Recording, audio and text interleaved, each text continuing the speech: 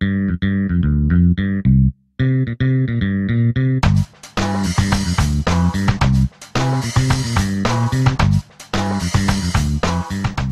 Learning Curve, highlighting the people and programs of Marysville High School.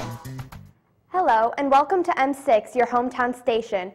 I am your host, Courtney Bell, and here today is Marysville High School Choir Director, Mr. Michael Martin. So far, the choir has had several concerts leading up to their biggest concert yet. Soon approaching in the choir season is the pre-festival concert and the festival. We asked Mr. Martin what songs the choirs will be performing during the festival. The choirs are performing various songs during festival. Because we have two choirs this year, I have to choose different pieces for each choir. And the Michigan School Vocal Music Association has a required set of songs that I'm allowed to choose from. It's a required list. And so I look through our choir library and choose songs based on the level of our abilities and our skills. So women's choir is going to sing a song in Italian called Danza Danza, which is a lot of fun. It's a dance song. And then they're also singing a nice smooth one called Looking Glass River, based on the poetry of Robert Louis Stevenson. So I really like that one. And the concert choir is going to sing one based on the Book of Solomon called Rise Up My Love, My Fair One. And then a nice full, rich gospel-style version of City Called Heaven, with Alex Gray leading us in the solo part of that. We also asked Mr. Martin if he feels that both choirs are ready to perform in this year's festival. Yes.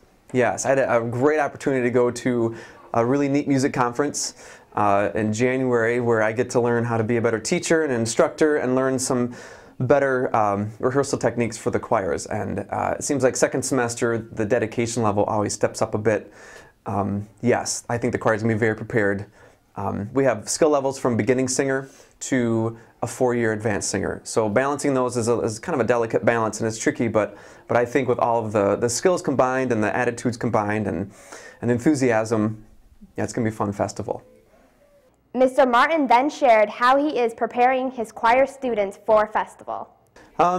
Many ways. It starts with warm-up. A nice, good, solid vocal warm-up is something I prepare. I've learned, like I said, I learned some really neat things to do from the music conference, and so we're trying some better ways to improve our tone quality, make us sound really good.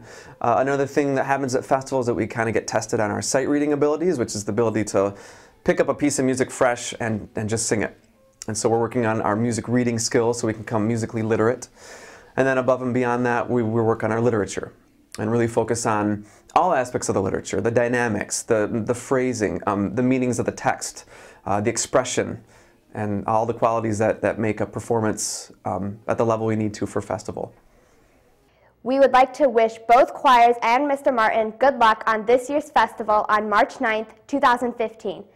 I'm Courtney Bell, and thank you for watching M6, your hometown station. The Learning Curve, highlighting the people and programs of Marysville High School.